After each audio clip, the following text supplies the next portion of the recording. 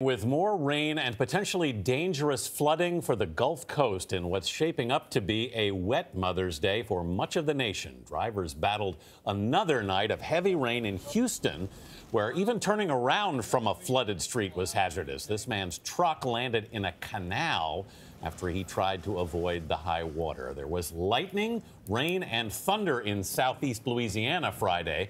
There's the potential for flash flooding in Texas and Louisiana again today.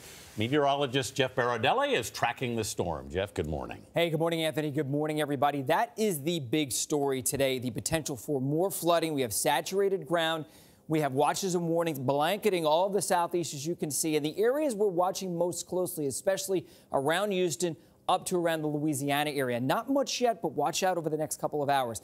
Here's what's happening. We have a weak to moderate El Nino, so warm waters in the Pacific Ocean fueling a strong subtropical jet stream, pulling moisture out of the Gulf of Mexico. And so once again today, another round of very heavy rain and storms as well. Let's show you the future radar. Right now, there's not too much on the future radar, but you'll notice as we head through the morning, watch the rain develop right along the southeast coast of Texas and eventually moving into Louisiana as well. There's the possibility of some severe weather.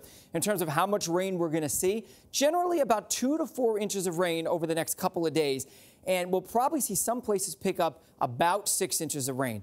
And for the moms, let's talk about Mother's Day. A little bit of Mother's Day misery in the Northeast. High temperatures only in the upper 40s. Breezy, rain, heavy at times, and the possibility of severe weather in the Carolinas. Jeff, thank you. Stay inside, snuggle with your kids. That's right. That's what you can do. That's a good idea.